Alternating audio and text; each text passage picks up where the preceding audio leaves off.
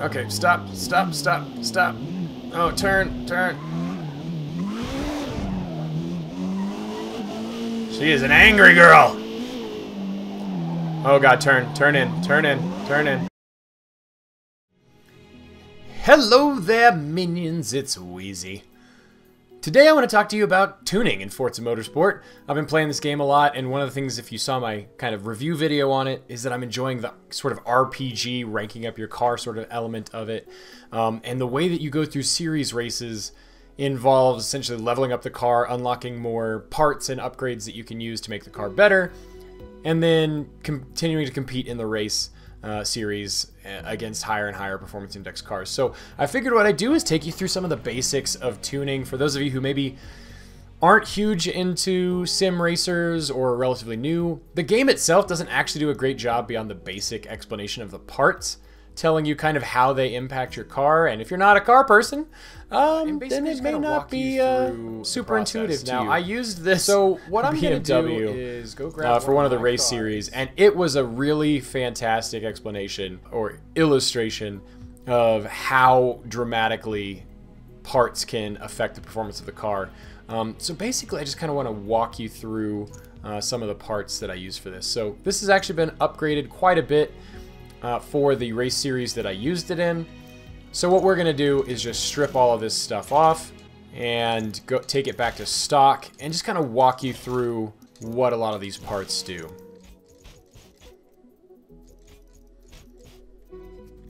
So we've got a stock 1991 BMW M3, and one of the things that I noticed with this car, and we'll just throw it on a course and drive it around a little bit and kind of talk you through the handling characteristics of it.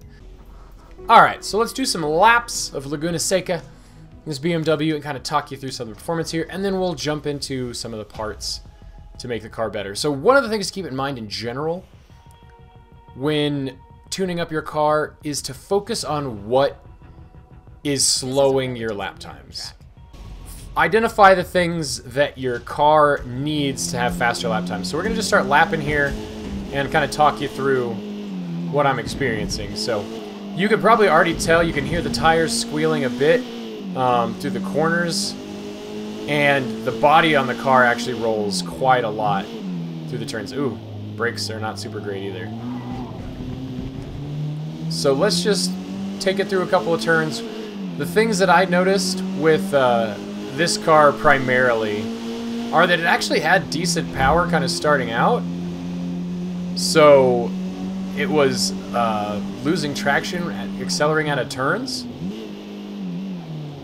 and also quite a lot of body roll. So here you can see if I really put the throttle down, that back end kicks out. I did that to kind of illustrate the point. That means that essentially, A, there's a decent amount of power, and we're trying to get the power down to the track, you know, via the tires. So tires would be a really good option for helping get more of that power and that more acceleration down onto the road surface. And you can see here as we're rolling into these turns, that back end is also kicking out. So better tires would also help with our traction so that we don't lose that traction through these turns as much. See how it's kind of sliding into that turn? So one of the things that pretty much every car can benefit from straight out of the gate is better tires. In Forza, one of the first things that you get to unlock for most cars is tire width, which just increases the contact patch with the road. So that's a good option. Usually it's a little bit later on before you unlock the different like sport or race tire compounds, which are even more effective at helping your car get traction, but they tend to cost quite a bit more of your car points. They increase your performance overall, and like I said, early on in series they won't really be unlocked, so that's kind of good to know. So what we'll do, since I'm kind of relearning the characteristics of this car, let's do a couple of laps, get a lap time for this car with just stock, and then we'll start talking through some upgrades.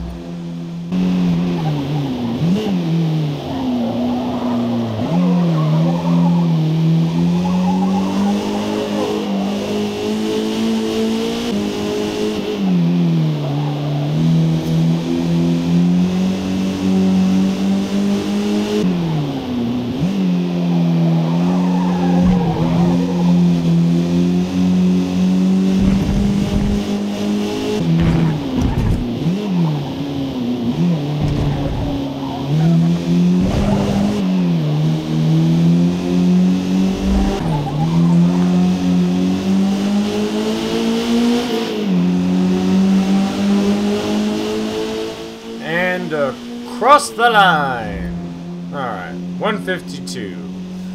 Not too shabby, so let's go and throw some parts on the car. And we'll do this one part at a time, just kind of see. So what I saw from the car in that, on those laps, is again, losing a lot of traction. So really, tires are one of the first things that we want to do. There's also a lot of body roll in the corners. So suspension is something that would be very helpful as well to help keep the body level through the corners, which again helps increase traction. So the first thing that we're going to do, and one of the first things that you'll unlock as you're ranking up a car, is changing the tire width. And I recommend, just in general, I just keep these kind of matched. For a lot of cars, the rear tire width can be increased quite a bit more than the front tire width, and that's okay.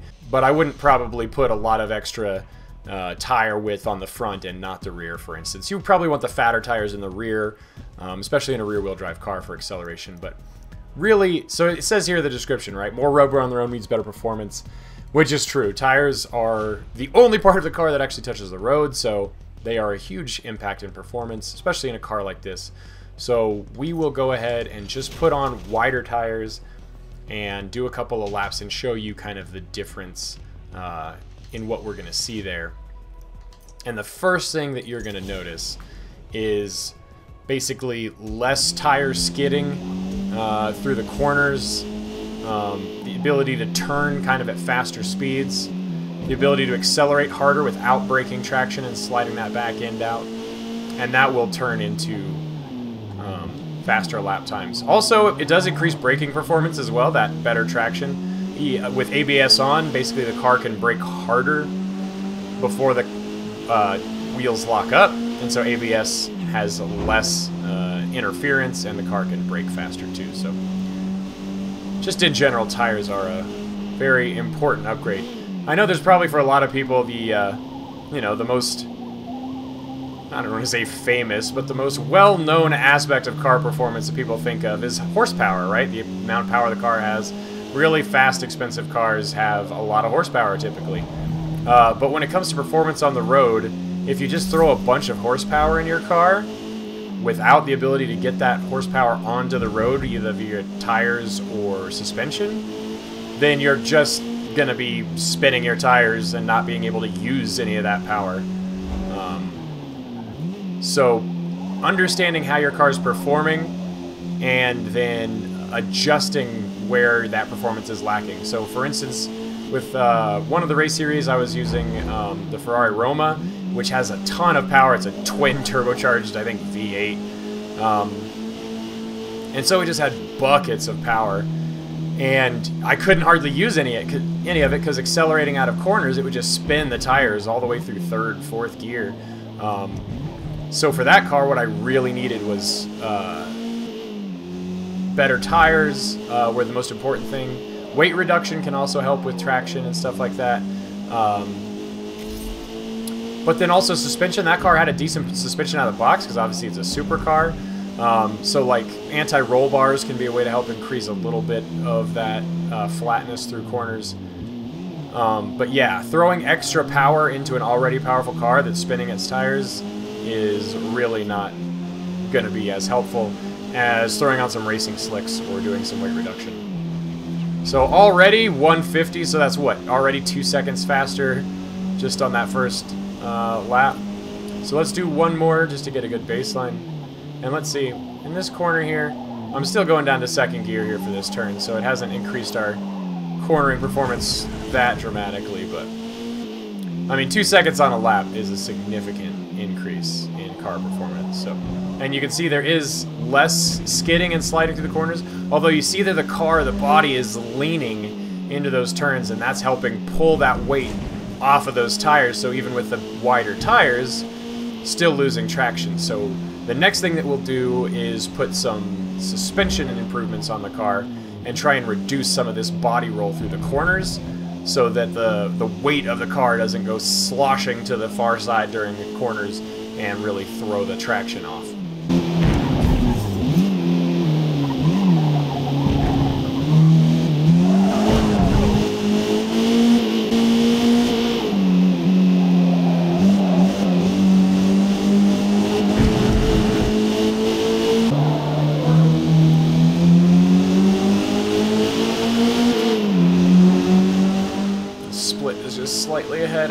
last sector. Let's see what we got. Cut off a 10. So those are two pretty consistent laps on these tires at 150. So let's go ahead and back out of here again. And let's firm up this suspension. Basically what I'm showing you here is how much improvement in performance we can get without even adding power to the car. So depending on what you unlock first, whether it be anti-roll bars or springs and dampers, I believe for this car you unlock anti-roll bars first, and that alone is enough to kind of help out. But just generally speaking, even if we just do something simple like throw on a sport suspension here, that should really dramatically reduce our body roll in the corners. We can see in the description there, spring and dampers help control weight transfer, maintain optimum ride height. And they also give you some extra additions or adjustments for tuning, which we'll call, you know, advanced tuning if you're working on like toe and camber. But we're going to stick to the basics of basically swapping out parts on this. So let's throw this suspension on here and see the difference it makes. So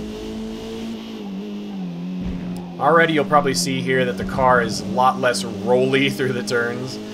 That weight transfer is being reduced significantly, which means we'll keep better traction through those turns and be able to turn at higher speed without, you know, kicking that back end out.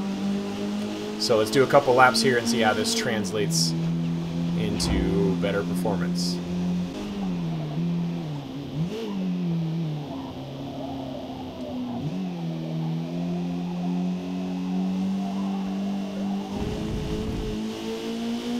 I'm also noticing that the car is accelerating quite a bit better out of the turns because it's got better traction coming through those corners.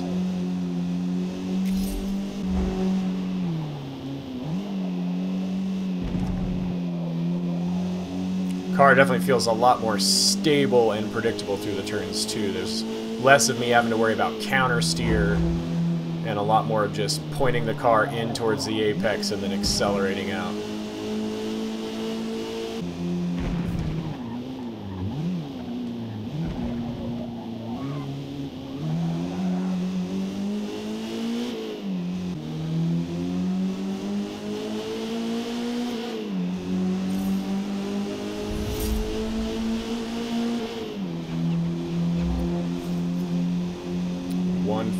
Again, so haven't seen much of an increase on the lap time there right out of the gate.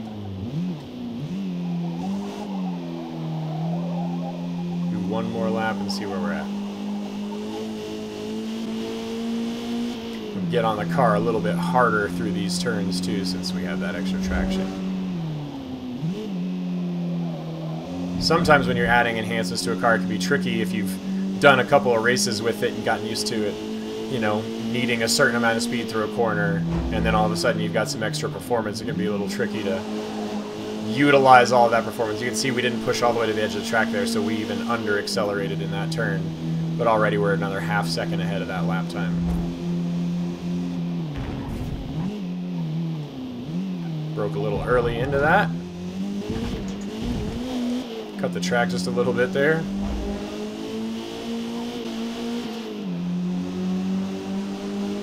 Alright, coming up and across the line.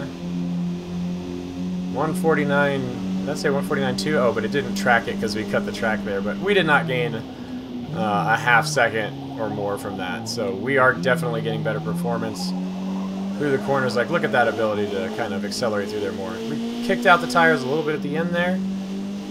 So we could probably use a little bit more traction through like some better tires at this point.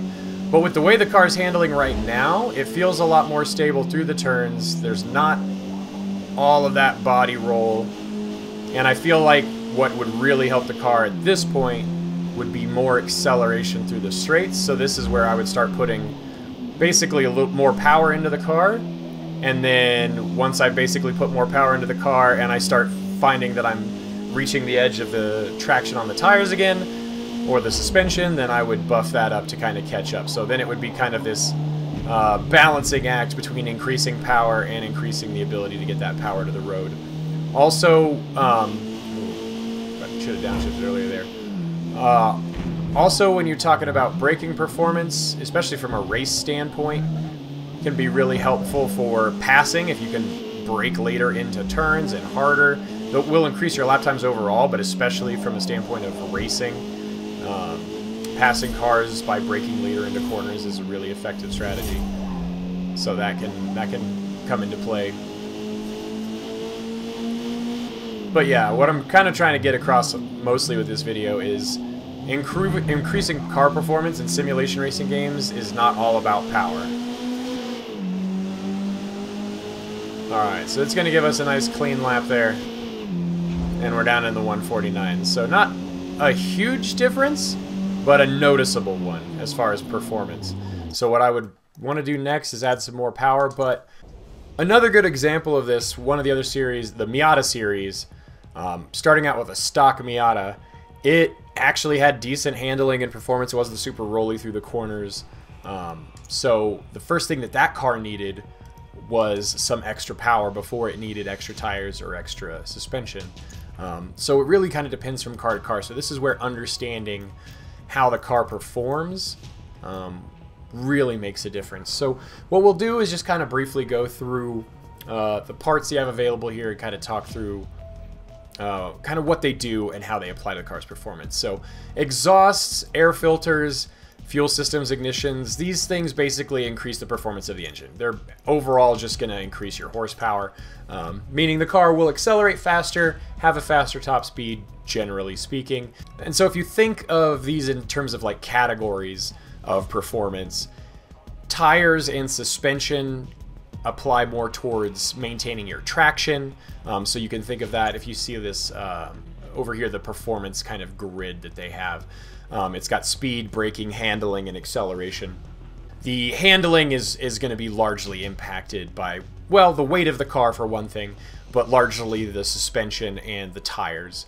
The braking is going to be the tires and the actual brakes themselves, and acceleration and speed are going to be mostly related to power, although horsepower most directly correlates to top-end speed.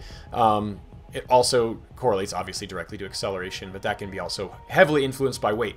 So a car with 1,000 horsepower that weighs 1 ton versus a car with 1,000 horsepower that weighs 2 tons, even though they have the same power, you know, there will be a big difference in acceleration. So think of those kind of categories. So a lot of these, exhaust, air filter, those are going to be power, will be related to top speed and acceleration. When it's got tires and platform and handling, this is when you're getting into like suspension, right? So tires are ultimately going to be the most effective thing you can put on the car. If you throw race tires on your car, you're just going to have better performance across the board. Within the limits of, if you have a really low powered car, throwing, you know, really sticky race tires on a car that can't even max out its speed through the turns anyway. That's where it comes to that balancing act. But generally speaking, tires are going to be the most effective upgrade to your car. So that's really a good place to spend your points up front.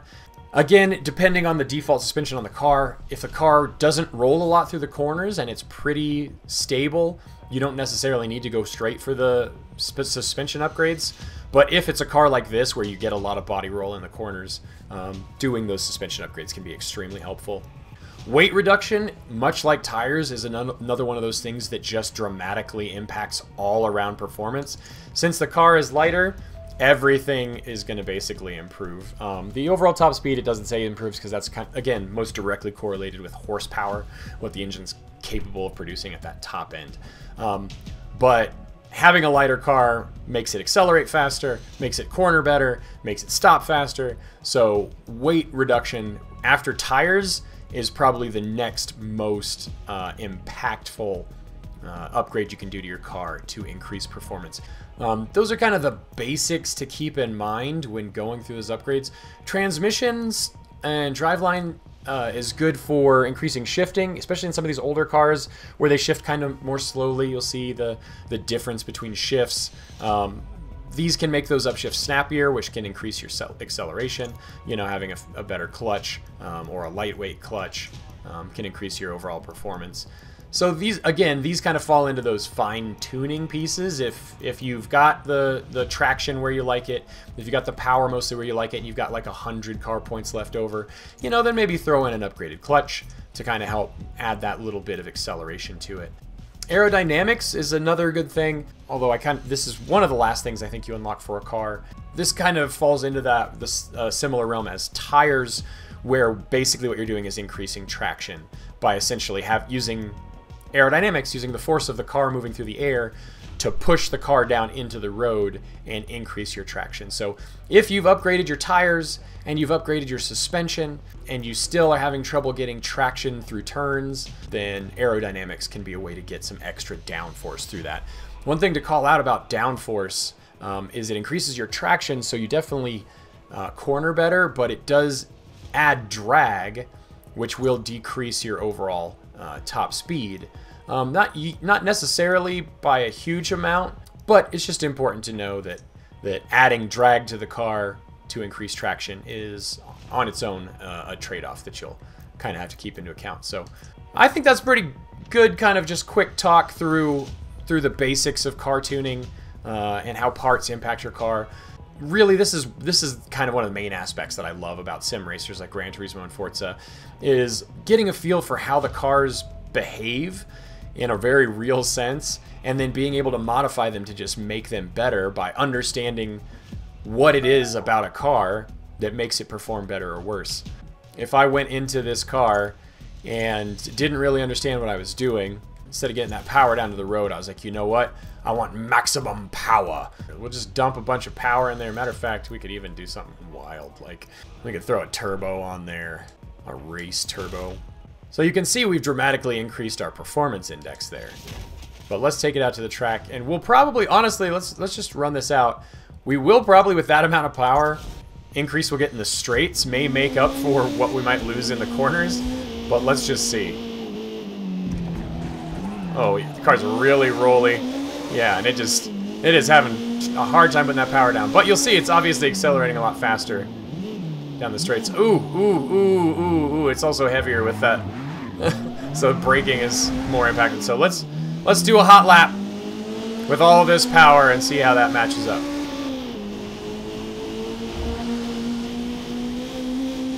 I mean, it is screaming. But without better brakes, she does not want to stop. Oh, and she's having trouble cornering and putting that power down. Oh, yeah. This is not going to be a clean lap, so we'll do one more after this one so I kind of get a feel for the power. Oh, man. Oh, that is nasty. She is a beast. Oh, honestly, with this much power, probably the first thing that I would put in after this would be brakes, because holy shit. She gets screaming on the straights, but then it takes her a long time to slow down.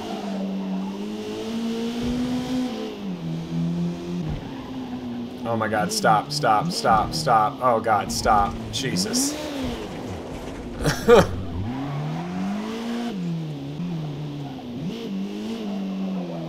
Turn, turn. Okay. Alright, I got a little bit of an idea for how crazy she is. So we'll kind of try and play it easy through the corners and just see if we can get a decent hot lap out of just the pure speed here. Although we're probably going to come in under 150 again just from all this power. Look at that. Even with that nasty-ass lap, 147. But remember, we put in like 3,000 car points worth of power into this, so versus putting in like, what did we put in? Like 600 or 800 points worth of tires and suspension. But oh man, she is a handful.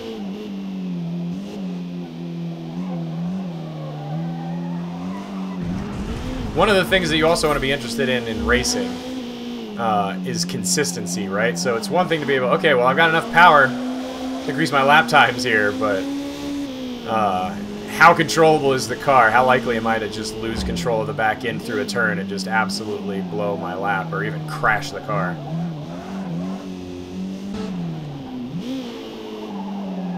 Oh, Jesus.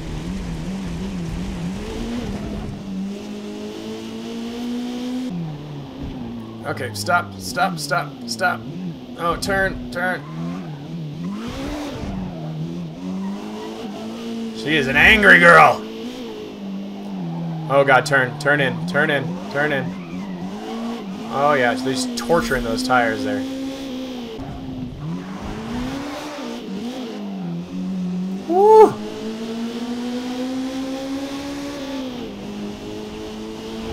146. Alright, so now, you know what? Let's do one more step here. And let's put this whole package together. So let's go in here, because we've obviously pumped a lot of freaking power in there. We got 1,900 car points available. Let's throw on some racing tires. Some race suspension. We will pull a little bit more power out of this thing, because we've over-allocated our points there. Okay, so let's pull that out. And then you know what? We'll even throw in a little bit of clutch. So let's go do a hot lap and see what we got here. Ooh, listen to her. Oh yeah, so you can see she's cornering a lot more flat through the corners. Better traction. Oh, I should have put brakes on her.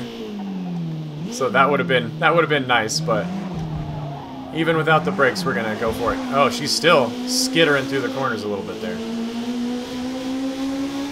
Alright, let's get this hot lap and see what she's got.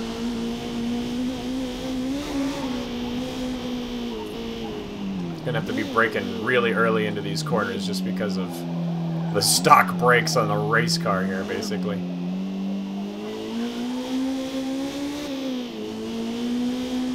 And you lose a lot of time from having to basically brake earlier and not accelerate as much through the course. But you can tell already, the car is way more controllable. She still has a lot of power, and those back tires still want to kick out. So I would probably still put on wider tires before I would put this much power in. Basically, this is still a little too much power. Although, sometimes that, depending on the course, sometimes you can make up for it by being able to just blast down longer straights with more power.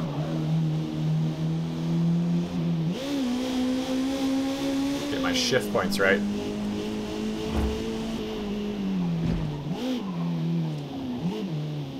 And even without better brakes, the car is actually still braking better just from the better tires.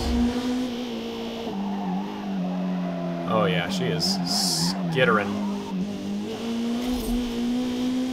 Might want to put some anti-roll bars on this too, because that back end still wants to kick out.